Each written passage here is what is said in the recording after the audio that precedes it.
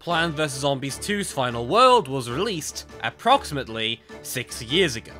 And as a game released 10 years ago, that means it has been around for a long time.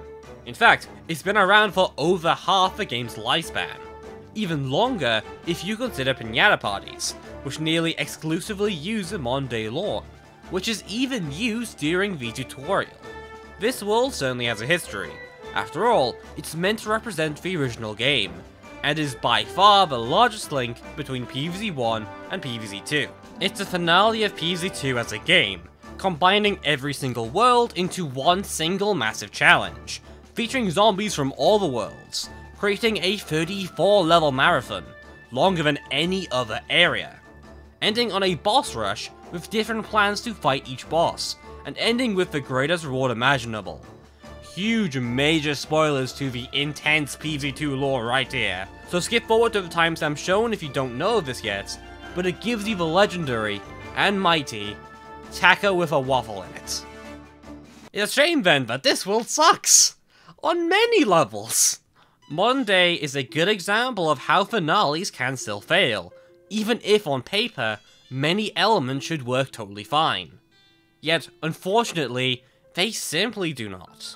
Even at release, people were pretty upset with this world. Plus, there is even evidence to suggest that this wasn't even the original intention for the game's finale, which is super interesting, but I'm getting ahead of myself. We shall cover Modern Day and see exactly what it does, and exactly what it does badly. After all, Modern Day is debatedly the most important world to get right, and in many ways, I really think it fails to make a good ending.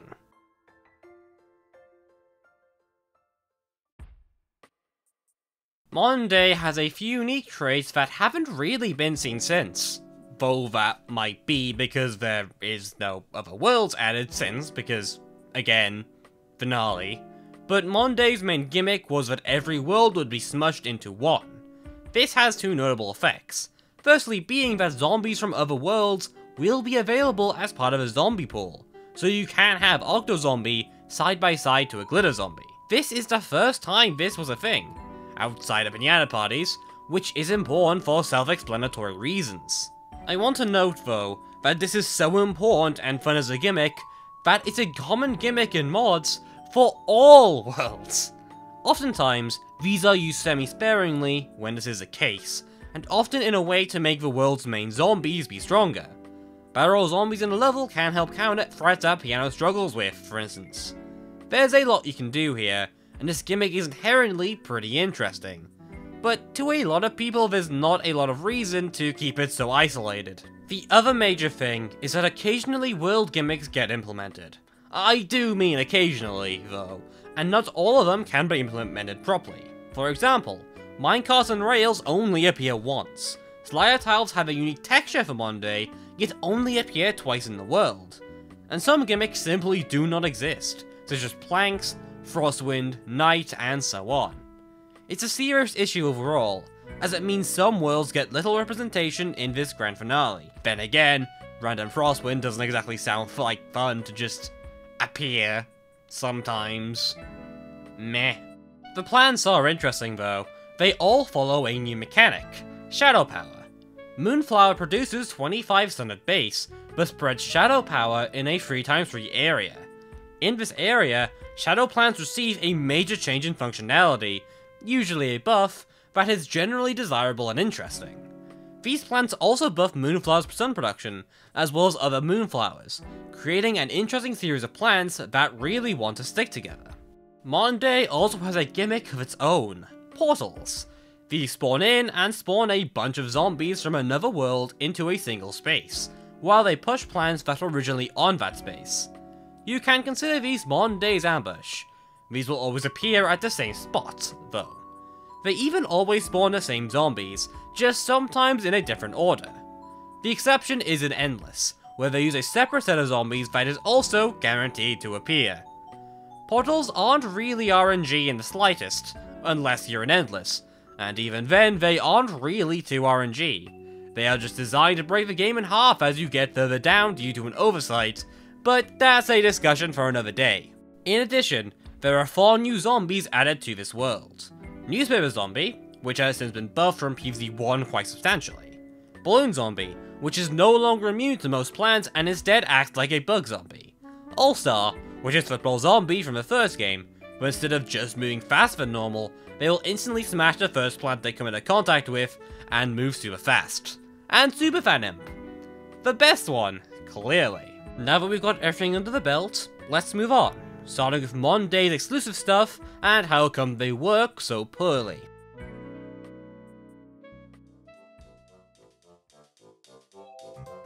Now I want to ignore the other world gimmicks this world has, and solely talk about the two exclusive Monday things the world brings, and the issues with them.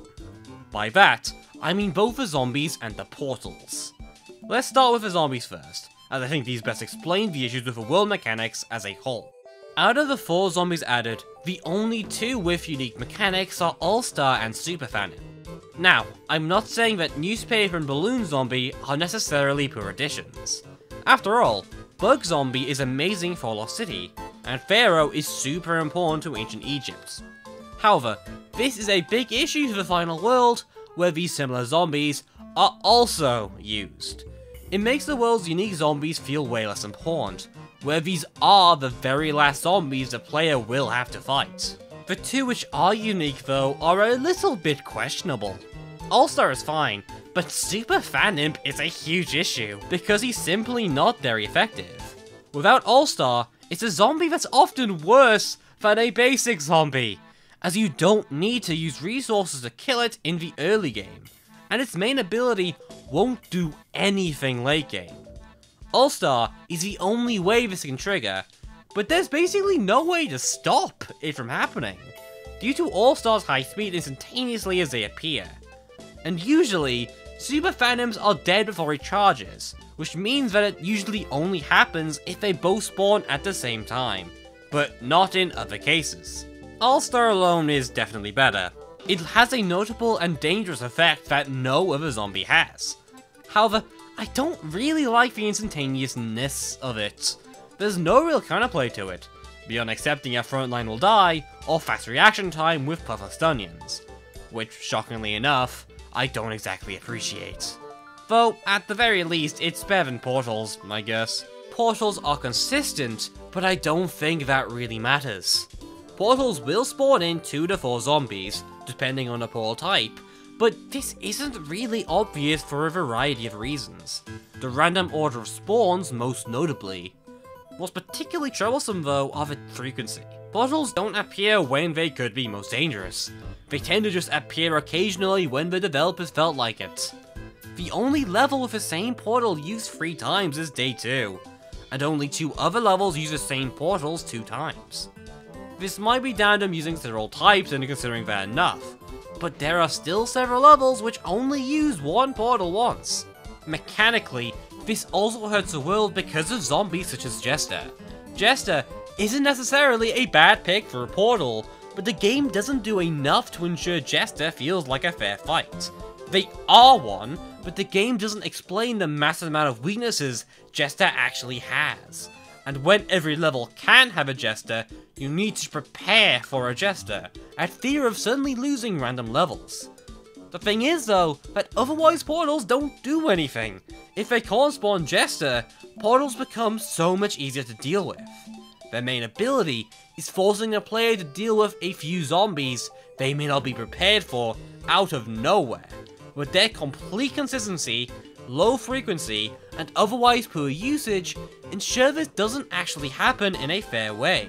Monday also just can't use most of the other world's gimmicks, so it doesn't really feel like a true finale. And what's worse, the levels in Monday are genuinely so bad that you never get to see these gimmicks mix, because Monday has the worst levels in the game, outright.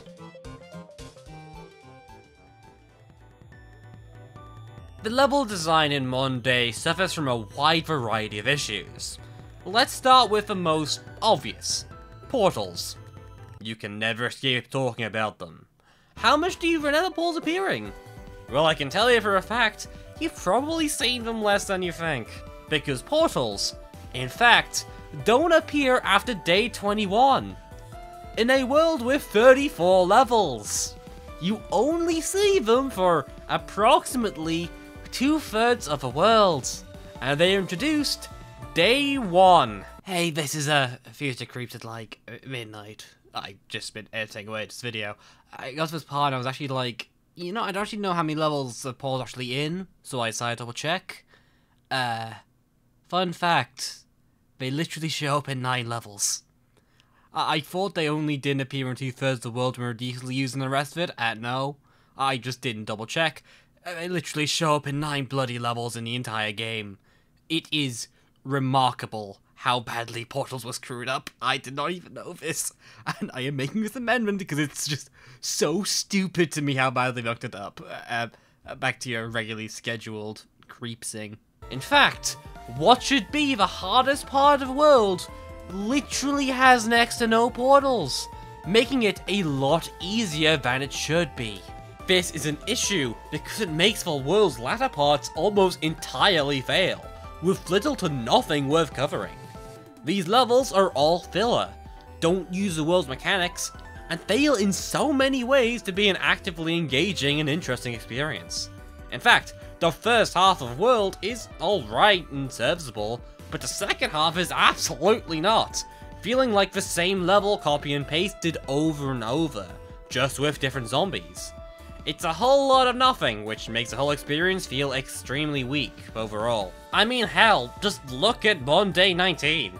With a flag waste, have about 2 zombies total, each, in a conveyor that gives you both Primal Beam and Laser Beam. And the flags themselves are decently spread out. This isn't a good sign whatsoever. This isn't helped by the little variety being poor as well. Most of these levels are straight normal levels in the second half. In fact, the only notable gimmicks you have are 2 conveys in 1925, 2 Begooled on 22 and 27, and a Don't Trample Flowers objective on day 30. 5 in an entire half of worlds. There are no major challenges alongside these levels that aren't just raw enemy spam, and in general, that results in a very uninteresting experience that isn't interesting whatsoever. Oh, and the bosses also suck.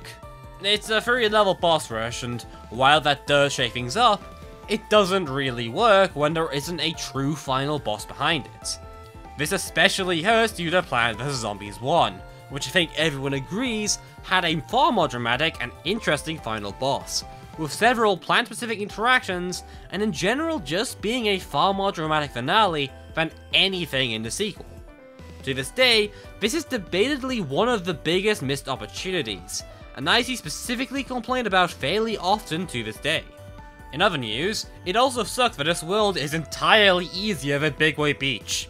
Like, legitimately, modern day is never in the conversation for the hardest world. Only Big Wave Beach and Jurassic Marsh. So, in a vast majority of versions, you are encouraged to do modern day before Big Wave Beach, which wouldn't be so bad if you didn't have total control of your progression in those earlier versions, and I think this is an absolute issue. Admittedly, this is less so a level thing, but I feel that some of these levels could have been made a little harder to compete with the hellish gimmicks of both Jurassic Marsh and Big Wave Beach, which Portals simply do not live up to. But this ain't all. You see, I am aware of the fan favoriteness, for the amount of people that like the next thing that I want to touch on, but I think it's a serious issue for the world in spite of that. What a novel idea! I don't like something other people like. Well, that's also just incorrect. I actually like the next thing quite a bit. I just think it's used wrong. Okay, it's just Shadow Plants.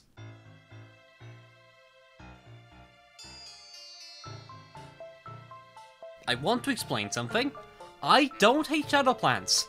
I hate Shadow Plants in one day, and I shall explain to you why. Firstly, concept. Shadow Plants have a ton of unique mechanics, but why are they being placed in the very last world in PvZ2? It's an entirely new mechanic that, while interesting, maybe should have been introduced a bit earlier than Monday, especially considering it has little to do with modern day at all. I don't know what the modern day has to do with a bunch of plants entirely new to the franchise and based on an entirely different synergetic concept. I think this idea wasn't done great though either way. In reality, only 3 of the 5 shadow plants actually really work. Moonflower, Duskglobber, and Grimrose. Even here though, I don't think Duskglobber is doing all too good. For the opposite reason as the others. We shall cover this in a bit, but I think Shadow Shroom and Nightshade aren't exactly the best example of how this dynamic should work, as their shadow forms aren't exactly great. Let's start with Nightshade. You see, its powered form is debatedly worse than its non-powered form. It certainly does gain range, yes, but it also loses a lot of its damage in exchange. It can recover its leaves, but it loses out on a potential roll. For clarification, Nightshade's non-powered form can do a whole 200 damage per slap, and attacks fairly rapidly, which is much more than the 100 damage its range attacks do. This limited range it has is pretty strong too, as it allows you to place it down early then stall with it. In this way, it can act as a fast recharge early game insta, which its powered form isn't nearly as strong at doing. It's also entirely outclassed by Duskglobber as an attacker, because Duskglobber outclasses basically anything. Duskglobber is an absolute monster of a plant, and a very real issue. It does just under P DPS in a 3x3 splash area for 150 stun. However, with Shadow Power, it gains the ability to hit the other 2 lanes adjacent to it. This, unfortunately, doesn't mean it can just hit those lanes with a single shot. It will hit those lanes with separate projectiles, all of which have a 3x3 splash radius. That's 30 damage per shot, and it becomes a 90 if the zombies overlap to the one in the middle lane, and this is in a 3x3 area. In other words, Dusk is the single strongest DPS plant in the entire game, dealing absurd amounts of damage, in an incredible area that most plants can't dream of. It's one of the only plants that directly compete with Wintermelon, never a good sign. Meanwhile, Shadow Shroom is kinda bad. Its main strength is its plant food, which can clear out the entire screen. While it can't kill everything quickly, it can kill most zombies in the game quite reliably in the early game, in part due to some incredible stats it has, mostly in recharge. 10 seconds recharge is incredible, and is the main power of a plant outside its plant food. Its powered form, though, is not at all good. The issue is that Shadow Shroom's powered form allows the plant to spread its poison across zombies if they touch them. The issue is twofold. Firstly, being logistics. Shadow Shroom is a plant that needs to be eaten, and takes time to kill a zombie. The only source of power is a stun producer that powers plants only in a 3x3 area. See the issue?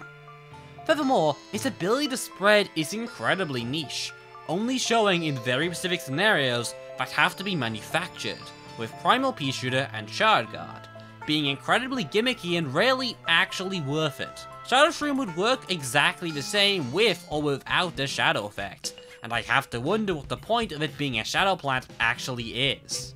Mechanically, shadow plants are fairly flawed, which is funny because I'd say they have improved over time. As time went on, more shadow plants got added, which added more options, but admittedly most of these also don't necessarily work great. See Mercadamian Nut in particular. I think shadow plants needed more time in the oven, and I imagine they didn't quite have infinite time to work on them. Maybe shadow plants were planned before, but one day was simply the last time to add them, and they were happy enough with the concept to add them here? Hard to say, because I definitely don't know. Anyways, let's talk about the super old thing about Monday. You see, there's decent evidence to suggest that it wasn't originally meant to be the final world. Instead, something called Time Twister would be. Time Twister has an unused world icon, seen here. It was hidden in the earlier versions, and maybe was planned as part of those earlier versions. It has an icon too, as did the other worlds back then, and development seems to have been completely dead after Dark Ages happened entirely differently as planned. Pre 1.7 PZ2 is very weird. But hey, it's not entirely new today. You might recognize this icon as part of Penny's Pursuit, which also brought something pretty interesting. A lawn. Was this lawn made for Penny's Pursuit? Probably. But it's interesting to know that it straight up exists in some form. It definitely brings to mind a question. Was this part of the original plan for the world, or was it just made for this one mode? Hard to say, but I think it's interesting to note that the original plan seemed a lot more dramatic than the current world. By its very nature, Time Twister is a lot more intense than it just ending on a Monday. The whole time falling apart thing is fairly, you know, cool. But it's hard to say if Time Twister would have actually been better. You know, considering it literally doesn't exist. Finales are important. Without a good ending, an entire experience can fall apart. While PvZ2's ending isn't exactly the worst I've ever played, it's not exactly a great ending. It's just more of the same. It doesn't make the experience feel better than it would be otherwise. It didn't add something to the game. But I guess it didn't really have to. Let's be real with ourselves, it doesn't matter what Monday was. As a world, it was never truly the end. There was always something else to do. Whether a flaw or a feature, Monday isn't even really a finale of its own. It's a final world above being an ending. There's a reason the game still gets updated 6 years later. Monday existed because PvZ2 needed to end at some point, and after the previous worlds, it was the easiest way to end it. They had most of the assets already. It was meant to top off the game, act as a final world, in a game where it didn't matter which order the worlds were in. People would beat worlds in the order they chose, not the order they wanted. After all, a few updates later, they went through and added harder versions of old worlds, built around leveling and all that. Modern Day wasn't meant as a finale. It was meant as a beginning. A beginning to the modern era of PvZ2.